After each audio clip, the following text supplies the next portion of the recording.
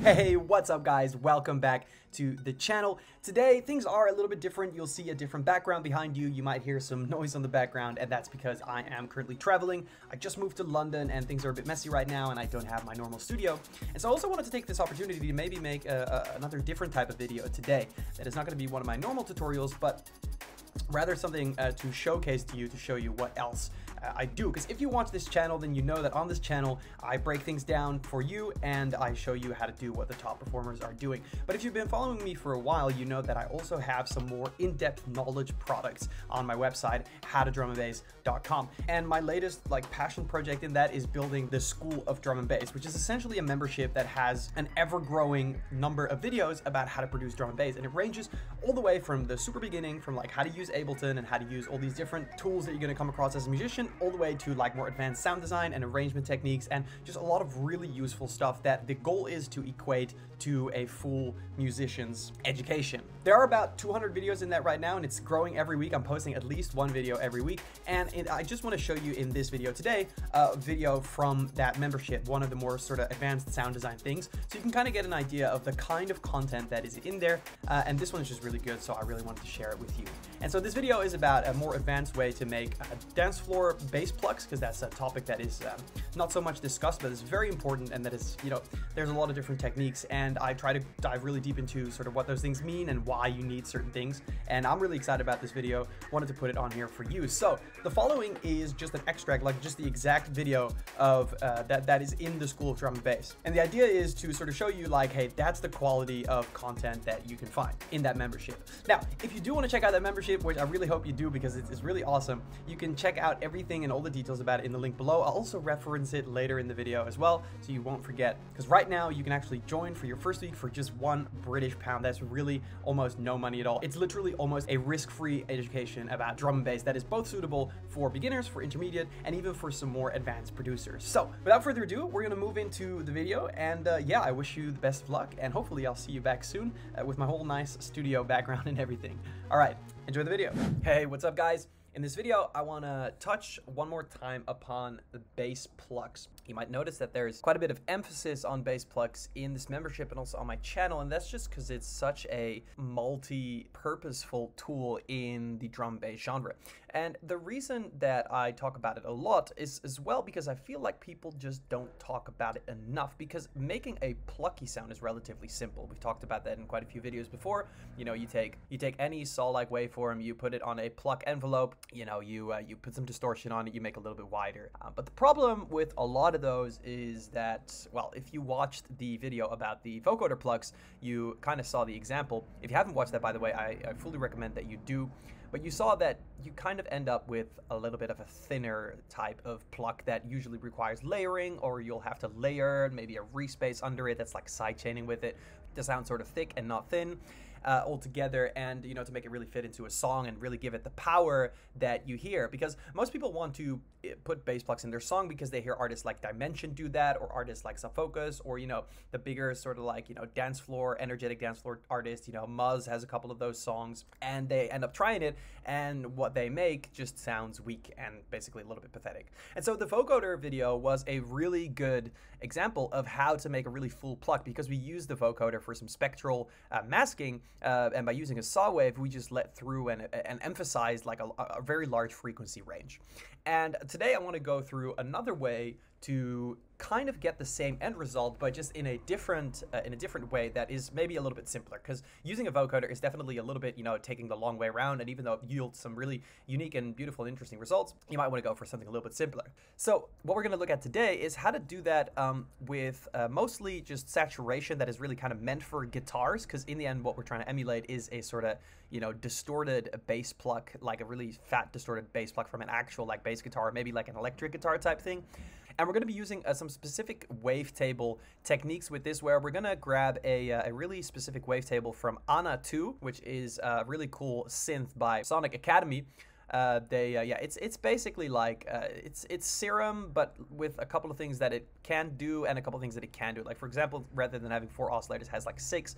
I've used it quite a bit, and it's a pretty interesting synth. But they have lots of really sick wavetables, and I just came across one that works particularly well for this type of technique. And what we're going to do is we're also not just going to make one sound, but we're going to, I'm going to lay out a technique for you to use all of the elements that I'm going to show you to make a lot of different variations and timbres of bass pluck, but that are all going to be fat and super harmonically rich, so that you don't have to layer it as much as you would your like sort of normal thin unison saw pluck type thing. All right, I think that's enough talking. Let's actually have a look at sort of what does that sound like. So this is currently what I made. You'll see that it's 2 layers. There's some stuff around here which you can ignore. This is actually just a project file for a recreation of the tune Ascend by Delta Heavy, which I'm going to be releasing on my channel later. And you'll see, yeah, it's 2 layers. One of them is a sub bass pluck that sounds like this.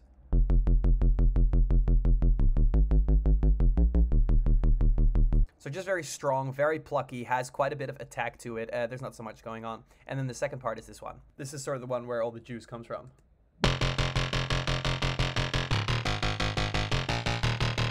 And then together, they'll sound like this.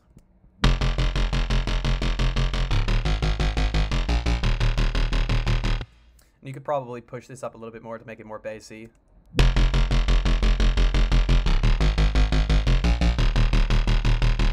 Anyway, I think that sounds really nice and powerful, and what you have as a really nice, you know, sort of benefit to that is if we do put an EQ on there, you'll see that this is very full in terms of harmonics. There we go. Very, very full, but not too much in that sort of like 6+K area, because that's exactly where we don't want it to be. So how do we go about doing this? Well, let's start saying that we need this for sure. We really want to mix up the, we really want to split up your pluck into 2 different parts.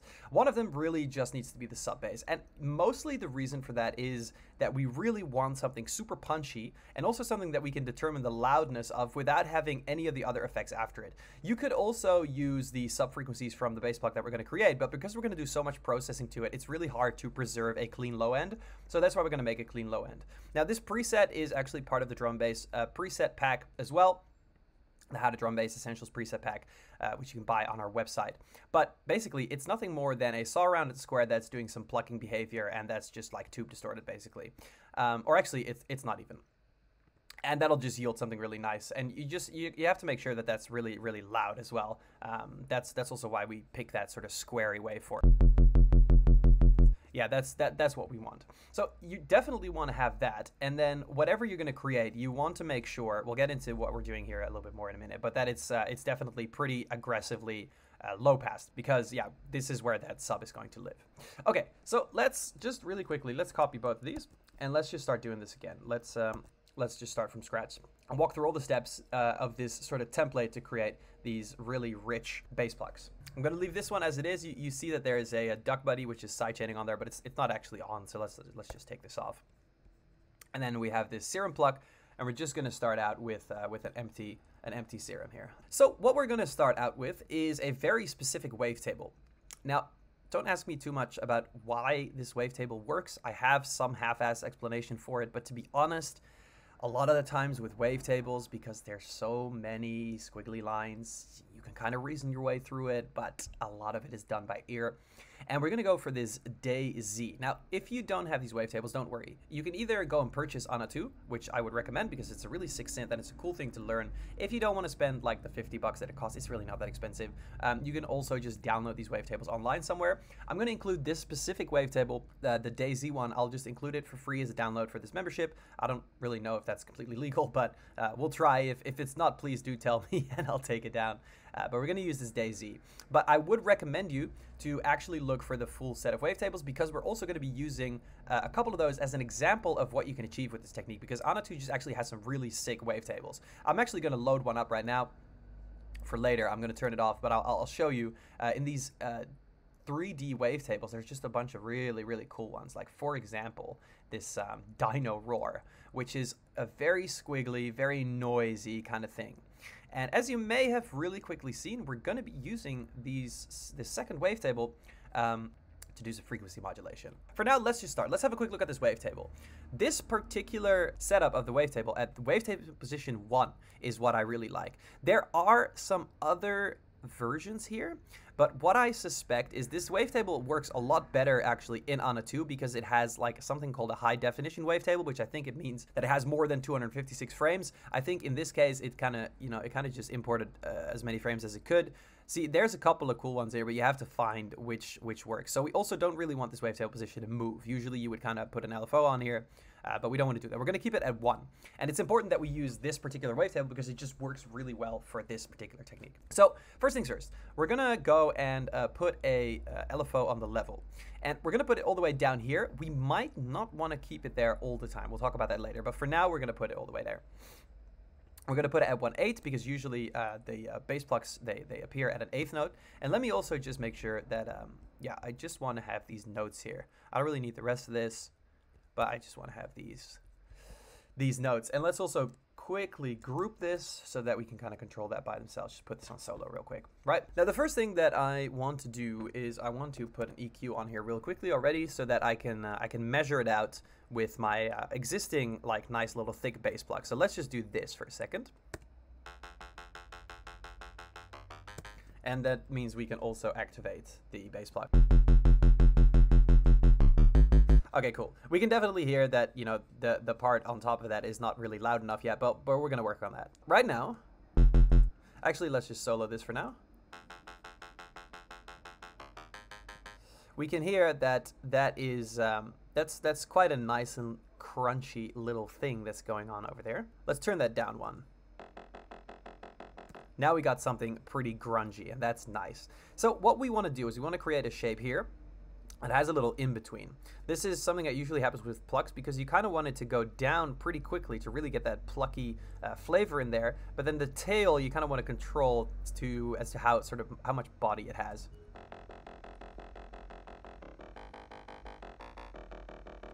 I think something like this probably works for now. The next thing that we're going to do is we're just going to add some minor effects here to make it wider. This is also one of the reasons that we split the sub bass and the pluck, you know, the upper pluck itself, because we want this actually to have some stereo width, you know, to really make it, give it some body, but we don't really, you know, want any of that low end to have any stereo width at all. And this is going to separate it really nicely. So we're going to add some hyper, a tiny bit of dimension. So the reason we add dimension is almost like a little bit of a slapback delay. Which works really well because you have the body of the guitar sometimes that actually gives some reverberation to it. And we're just going to turn the mix of this hyper down, just add some voices, make it a little bit more stereo. And in a similar effort, we're going to add some chorus, but we're going to sort of turn the mix down. So this is just adding small layers of stereo width. That'll just contribute to the sound being a bit wider. You could actually add these later in the chain, but you know, we're in Serum now, so why not just do it? Okay, cool. So before we start working on this this frequency modulation here, let's just already get it ready here and activate this oscillator. But we'll keep it at 0 for now because we want to add some things first. So the first thing that I really like to add is True Iron. Now this is a paid plugin. I don't really like using paid plugins in this membership because I really want to teach you stuff that you know, that you can do for free. But this is one that's definitely worth buying. So if you don't know what True Iron does, we talk about it in some of my videos because I'm a very big fan. It emulates your sound going through actual hardware. So really quickly, if you don't know, when you use hardware, the sound is not just completely digital. It actually flows through you know, actual iron and actual metals through electricity, and that gives it some interference. And that's also why people, you know, shout off the top of the roof that their analog gear gives so much warmth and all that crap. Well, it turns out we can just emulate that with software as well, and that's what Kazrock does. I think it's like 40 bucks. Totally worth your money. It's subtle, and if you're a total beginner, you don't really need this, but it definitely adds just a nice, subtle little layer of yeah, of extra character to stuff that is hard to discern on the individual level. But if you put this on your a couple of your tracks and on the master track and stuff like that, there's a lot of presets for this. It really adds up and makes your track come more alive, especially when you play your track on like the bigger speakers. And it so turns out that True Iron has something for thick guitars. That's exactly what we want right now. You can see here Devin Powers rock guitar thick. And that's just gonna actually make it as if we had this guitar. What it's gonna do is it's gonna run whatever's coming out of Serum here through this, yeah, this emulation of hardware. So it's actually as if we have a guitar plug, or at least an instrument plugged in to hardware that's going into a speaker through actual voltage and cables and stuff like that. So that's really cool. The next thing is we want to continue on our idea to emulate a proper live guitar setup by using an amp. And something that really works very well for these bass plucky things is the clean amp. So we're going to turn back the dry wet a little bit and just increase all these dials to like 6-ish, all of them. Just make it pretty intense. Let's maybe put these at like 7-ish. And then we're also going to put this on dual. That means that the amp will deliver a stereo result rather than a mono result, which is kind of what we're looking for.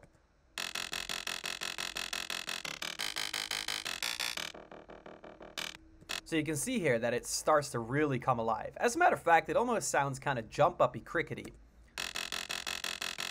Now, here we're going to do a little trick, because this might not sound completely appropriate, because there's, in my opinion, for something that's supposed to be a powerful bass element, this has too much high end. But we can sort of apply now, in combination with this low cut here, we can apply a high cut and sort of make this like a band pass that is just a little bit more accentuating the harmonically rich stuff that we got going on over here.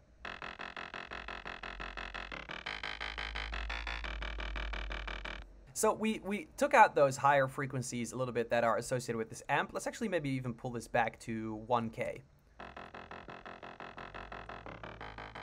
Okay, cool. And then what we want to do is we want to actually go and saturate this now. Yes, so it will add higher frequencies back as well, because saturation adds everything on the whole frequency spectrum. This is very true.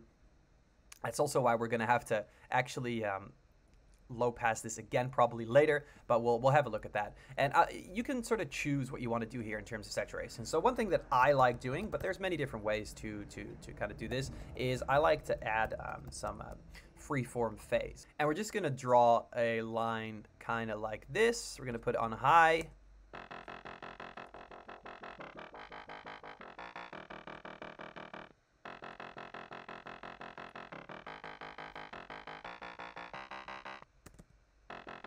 And this is very subtle, but actually it's almost gonna work like disperser, I feel.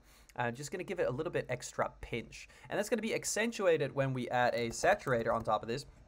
By the way, M34 phase is just a free plugin. Let's add a saturator also to just make this a little bit louder now. Let's add about 8 decibels.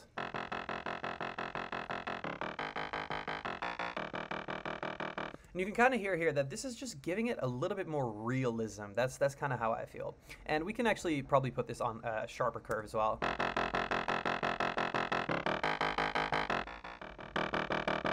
And now we're really starting to get that sort of gnarly, deep, growly type guitar that we are in fact looking for. All right, let's add another EQ, because I want to do a couple of things now. So what I want to do mostly is I want to just place another low cut here, because we added some saturation back on top of here, and we just want to get rid of that in the low end, just to make room for our sub bass pluck, right? The second thing I want to do is I want to make a dip here, sort of somewhere between like 200 and 300 hertz. And let me just up the Q factor of this 1 here, so that it actually will remain on 0 here, so that I can actually cause this little dip here. Just kind of needs to counteract each other. And the reason that I'm doing this is because this is sort of where muddiness starts to occur in some areas, especially because likely you'll have some other low end elements, and this is just gonna make it sound a little bit cleaner. And then I also want to accentuate that that high end, because if I don't, you see that it's sloping off a little bit here, right? So let's actually make sure that we get a little bit more of an even frequency distribution by just upping that volume.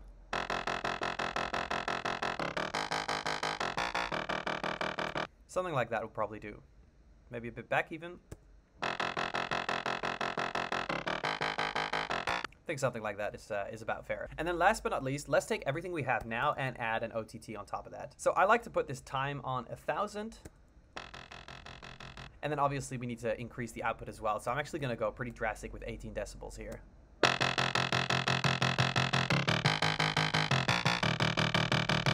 And as you can hear now, we actually already have like a really nice gnarly bass pluck. And so now you see that we've added a number of distortion techniques. That's really good. And I would sort of advise you that this is also where you can be creative in terms of what you want to add, but you don't necessarily have to make this too difficult, because what we're going to do is we're going to go back into Serum, and now we're going to apply distortion on the wavetable level by using some pretty crazy wavetables here to modulate this DayZ wavetable, and this is going to yield some pretty cool results. So this is not scripted. I'm just going to go through a couple of those and sort of show you what the possibilities are here. But basically, we're going to be moving up this FM button a little bit to get some different results, and we'll move this wavetable position as well. And this is where you can get sort of infinite variations of this with the whole setup that we have right now, really making sure that the entire frequency spectrum is super full. We can now go and sort of, without worrying about that, choose how much we want this initial wavetable to be distorted. So let's go. I think this one, this exact one is probably going to yield in something a little bit too tinny, but yeah, let's just scroll through a couple and let's see how it goes.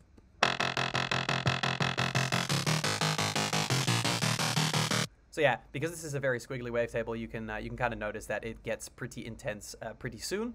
But we can actually sort of use that as well, sort of almost bandpass it again by just making this this low cut, because in the end in the chain here we already have this this low cut, right? So if we have this high cut here, we're kind of bandpassing it again.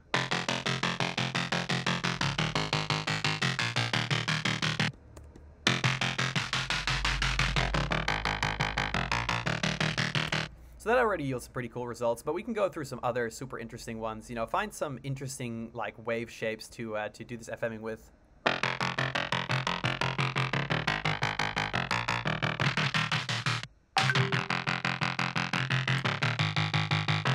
We can also choose to actually put this down an octave.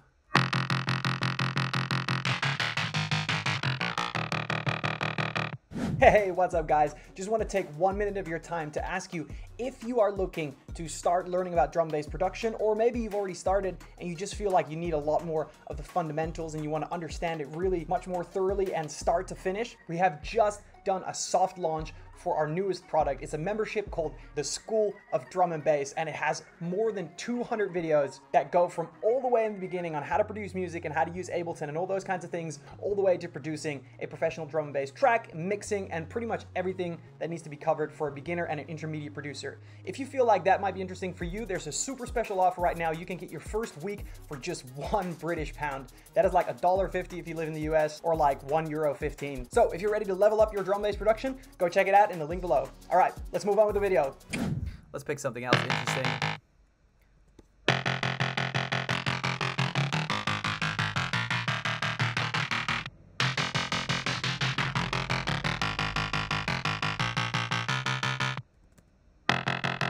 So listen how much character this actually adds to it by getting some crazy wavetable like this.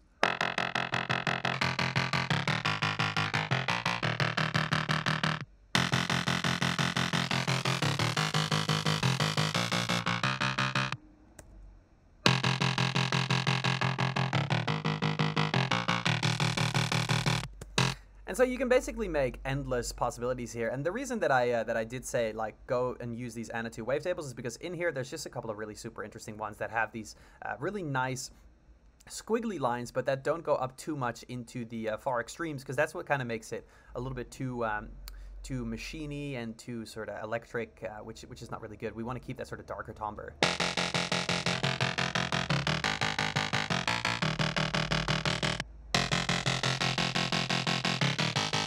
But like that, for example, is super rich and super nice.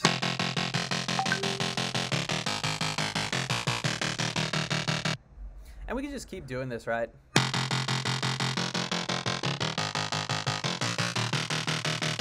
Yeah, listen to that.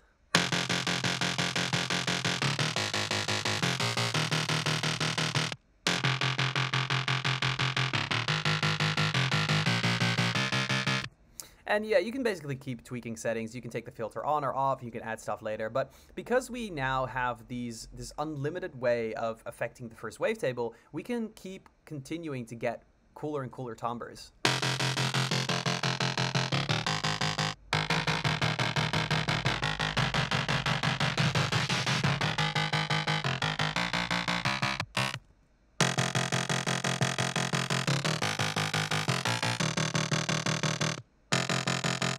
Here's another one that just sounds super gnarly, super cool, super rich.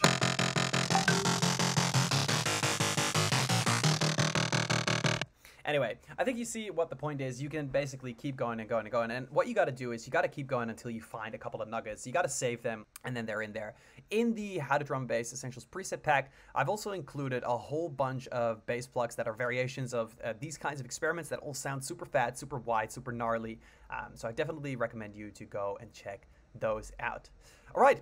So yeah, that is the template here. Some emulation of hardware, some creative distortion, and some filtering here to kind of accentuate the kind of stuff that we want, and then basically just going back into Serum and changing what you want. And mind you, you can also use a different wavetable. I would advise you to find something that looks like this, you know, where it doesn't go up into these higher regions.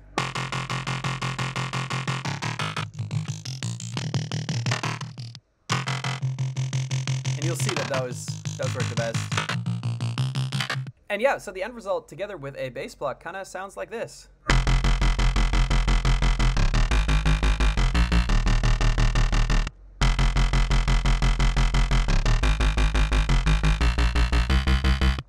Nice. All right, happy producing, guys.